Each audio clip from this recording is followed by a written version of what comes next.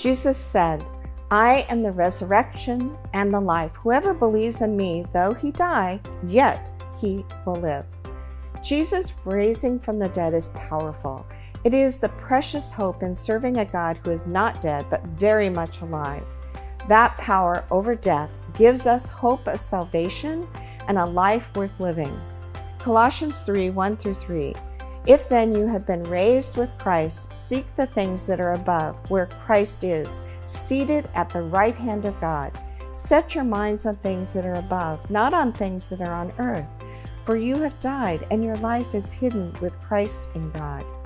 In Colossians 3, we read how we have been raised with Christ when we put our trust in Him.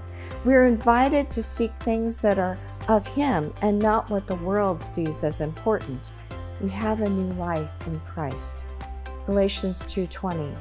I have been crucified with Christ. It is no longer I who live, but Christ who lives in me. And the life I now live in the flesh, I live by faith in the Son of God, who loved me and gave Himself for me. To live in Christ as a new creation is to set our eyes on Jesus and surrender to Him, to claim the victory He has conquered over sin, to be our covering. It is to submit and allow Christ to live in me and through me in the faith of the Son of God, who loves me and gave Himself for me, for us.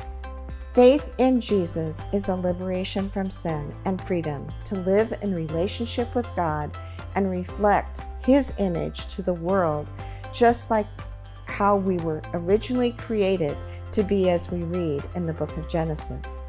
I find I need to pause and remind myself to refocus my life on Jesus daily.